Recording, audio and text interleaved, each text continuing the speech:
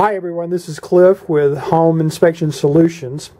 It is Valentine's Day, February 14th, 2012.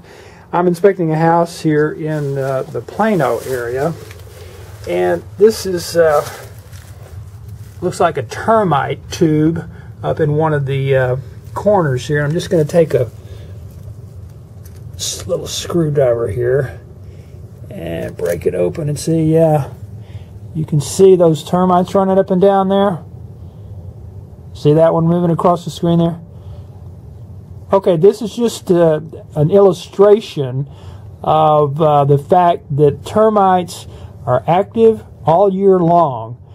Yes, they are more active during April and May as we're coming out of warmer weather into cool, but you have to be on the lookout for them all year long. Here they are in January, or excuse me, February.